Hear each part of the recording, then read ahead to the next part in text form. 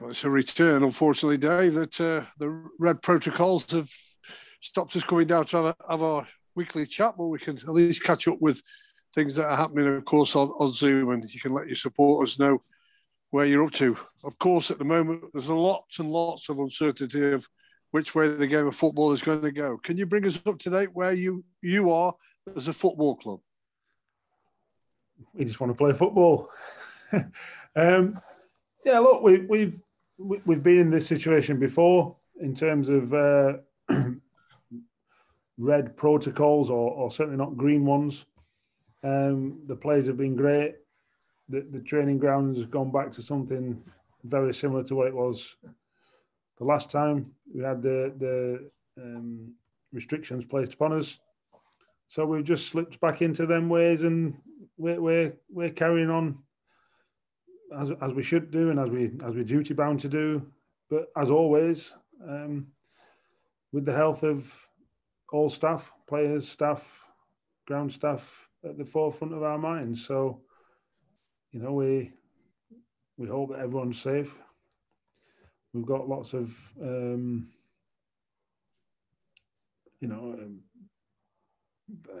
plans in place, if you like, and things in place to stop infection and spread of infection. But obviously, if players pick it up in their own families and communities, then there's not a lot we can do. But, you know, the lads are getting changed in 4 different dressing rooms, for example. You know, they're not allowed to drive in together, all that kind of stuff. You know, there's social distancing everywhere. There's one-way systems. So, you know, we're doing everything we can. Hopefully it'll not reach our shores, but you never know, because it's that infectious, the disease. So every day we're testing. It's a worrying time when you're doing the tests every day. But then if it keeps us all safe, then that's what we've got to do. You mentioned there straight away that you're COVID testing it every day. Have you got all good readings at the moment? Are you pretty clear? Yes, we've had our first. Well, we had one in the last 3 weeks, who's now returned last week. We had one self-isolating because he was a close contact with someone outside of the non-playing staff. And we've had 2 this morning. 2 academy players have had it this morning, or tested positive on the lateral floors this morning. So, you know, they'll do a PCR, but I think we're relatively unscathed, really, at the minute. I'm not sure it's reached the sunny shores of Crewe at the minute, and I hope it stays that way. Are you a manager? And I know it's a delicate situation to talk about, and it's an individual decision. But are you a manager that's trying to advise all your players to get vaccinated? Yes, and I don't think it's that delicate. It's as simple as that. I'm right with Jurgen Klopp. I think anyone who doesn't get vaccinated, I understand it. I don't think you're morally in the same place as I am. You know, I went to university and did for 8 years, and I did a lot of things about vaccines and the work. And I said to you last week, listening to Spotty Johnny, who lives in Coventry, who's got 1 million followers on TikTok or whatever it is, and get influenced by people like him rather than people who have devoted their life to infectious disease and making vaccines work. You know, I've asked some players, if you're an anti-vaxxer, have you heard of Andrew Wakefield, Dr. Andrew Wakefield? I haven't heard of him. I mean, you've not done that much research into anti-vaccine, have you? You know, have you heard of SARS? No, I haven't. Well, that's a coronavirus that was around when it was 2003 or 2004, whatever it was. You know, you're questioning the players to try to stimulate them to get the jab or the jabs. Don't get me wrong, we've got a very small group that are in that place now. So we're not or seemingly in as perilous state as some other football clubs. But I'm only going off what you read, you know, through media channels and what have you, and what you hear from other staff members in, you know, on the football grapevine. So I don't think we're in as worse position as others. However, anyone who doesn't take the vaccine, I just don't understand why you wouldn't. One thing I would say, as a member of the PFA, I think their silence is deafening. They've got a duty to protect their players, all of us. I'm pretty certain they would believe that the vaccine's the way forward. I think they should probably say something.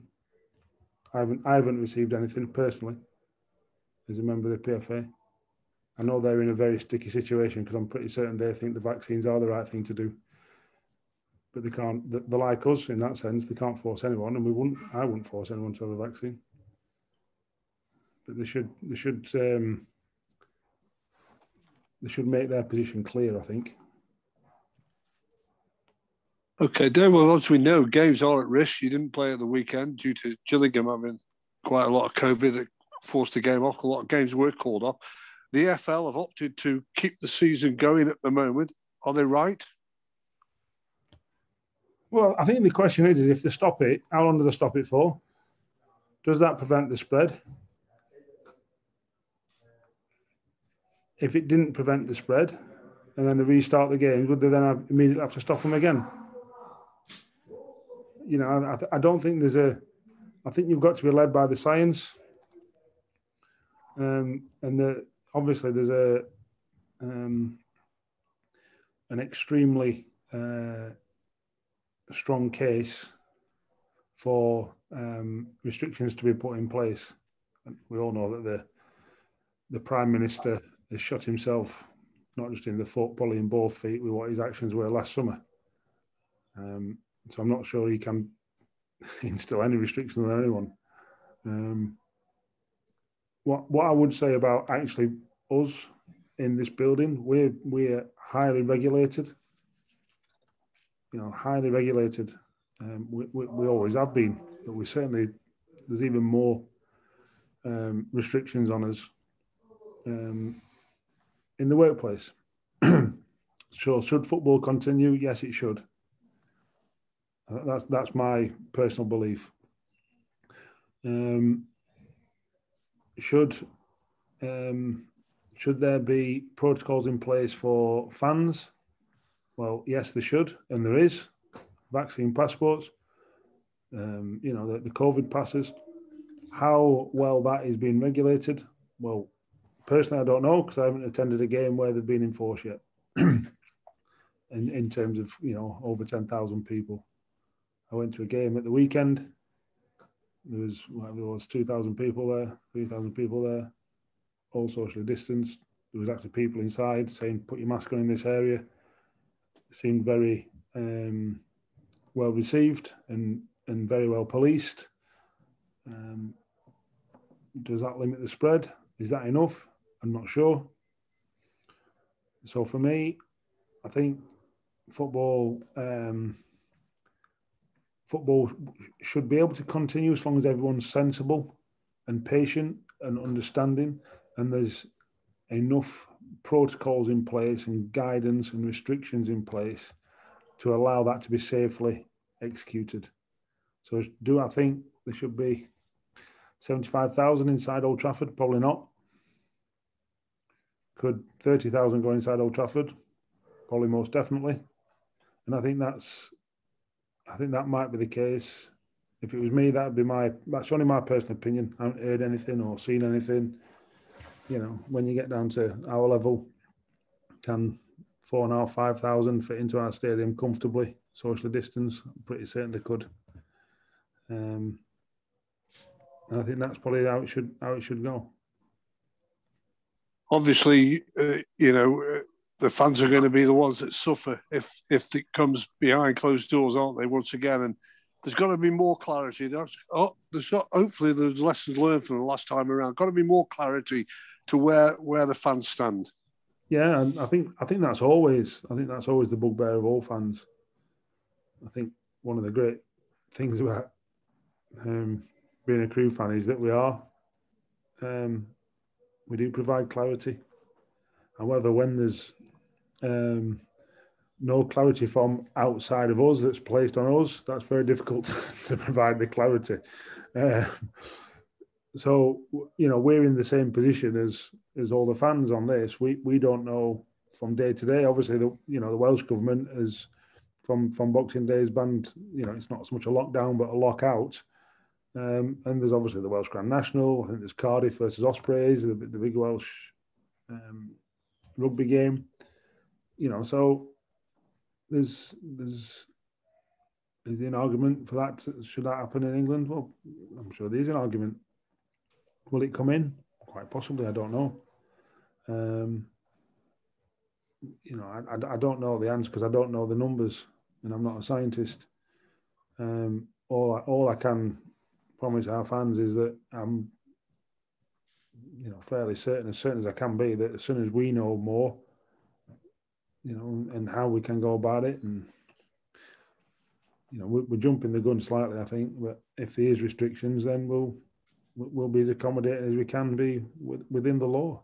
It's as simple as that, and whatever restrictions are placed on us. Yeah, of course, we are waiting on whether the government puts some restrictions or the EFL puts some more restrictions on you. And you just mentioned the Welsh Grand National. I know you're not a betting man, but if you were a bit of having a wager, what do you think the chances are of you playing Wigan on Boxing Day? I think we'll play Wigan. I do. I don't see a reason to stop the games going ahead. I think if you stop the season at this point, I think, and it's got nothing to do with our league position, by the way. I think, I think it becomes really, really difficult to get everything in place to complete the season on time. Because the season has to be completed on time because there's a World Cup next December and you have to start the season at the same, all that, and it becomes a minefield. So if I was a betting man, I think my pound would be on the game, certainly going ahead. Financially, it could have a major impact on your level, couldn't it? Your level of football club, if it all goes pear-shaped. It has a major impact on every level. Every level. The Premier League, sometimes get an unfair rap because they have millions and millions and millions and millions. Does enough filter down? I think everyone is in agreement that probably it doesn't. And the gap's getting bigger and bigger and bigger. And maybe they can absorb, 9, 10, 20 million pound losses, whereas any club in League One that has to absorb 20 million pound probably goes out of business. So the shock is felt with, less money coming into the football clubs. What I would say about our football club, it's run extremely well. It's run on a sustainable basis. We're one of the few clubs that have never been administration. And there's some that when they chase the, when they chase the big prizes and overextend themselves, well, sometimes, they come a cropper. We don't want to see that. I thought, I think the EFL and Rick Parry in particular gets a huge unfair rap. Not one club went out of business during the pandemic. It doesn't get spoken about enough. I think that's because of what the government did, what the EFL lobbied. And I think that, everyone was talking about 10, 20 clubs going out of business at the start of the pandemic. And not one did. And I think that's credit to all involved, really. I think if there was some sort of short break, I genuinely don't think there'll be a stop in the games. There might be a short break in terms of fans. But if there is, then football clubs will have to buy one less striker in the January transfer window. Well, fingers crossed that game does go ahead. But of course, I think you've touched on it. I suppose your planning and preparation has been altered, because of where you're standing at the moment. Yeah, it got altered last week. It's been altered this week. So that's it's part and parcel of the job. The plans. His last two fixtures have changed on the morning of the game in terms of personnel. That's the kind of stuff that gets thrown up on what football does, and you have to just react accordingly and try and find the solutions rather than worry about the problems. And whatever happens over the next 3 or 4 days or 3 or 4 weeks, we've got to make sure we mitigate any problems that arise and come up with solutions that will hopefully bear fruit in the short term. That the problems in COVID presents. Well, as we all know, because we've been at it a long time, Boxing Day is a special day in the world of sport, and more in particular, we're focusing on what we're interested in. Of course, is football, and you've got a very good game to look forward to. A bit like your last home game, Sheffield Wednesday, one of the big clubs, and a serious promotion contender in Wigan coming to you. Yeah, look, they've done ever so well. It wasn't so long ago that they were in the mire. And quite rightly, thankfully they've been brought back from the brink, and we hope that they have a long and prosperous, journey for their fans. Just we hope it starts, it doesn't begin until after we've played them on Sunday. Sorry. And the one thing that, of course, it will generate will be a great atmosphere, and it's a good opportunity for your team that you send out to show that there is that road to recovery on the way. Yeah, look, the first thing we want to do is make sure everyone's fit to get on the pitch. That's the first thing. After the last 2 games, because the craziness of the Friday sessions before the last 2 games, or the Monday session and the Friday session before the last 2 games. But anyway, that's the first thing. And then, like I said, do ourselves justice. I thought the big moments against Sheffield Wednesday sort of went against us. The game before that, Lincoln, I thought the big moments went for us. So we know we're competitive. It's a tough ask. Kenny went to see him on Saturday and said they're a good team. Probably Oxford deserves something from the game. And we know that any team at this level can beat anyone. They can. And we've got to make sure that that's the case when big clubs like Wigan come into town.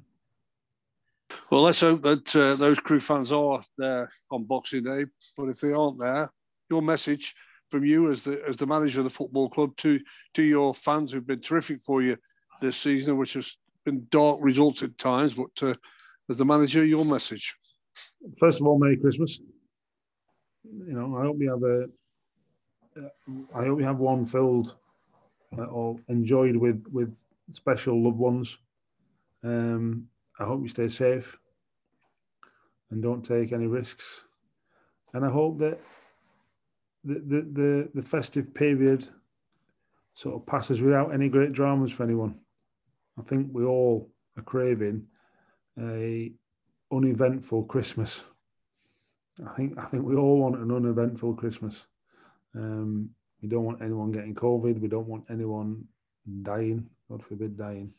And we want to be able to just be mindful that there's a pandemic still going on, but be able to spend some quality time with close family without risking anyone's health. And that's the most important thing. So I hope everyone has as enjoyable as they can. I'm sure it'll be amended. If the Queen's amending their Christmas plans, I'm pretty certain everyone else can. I'm pretty certain she does the right thing.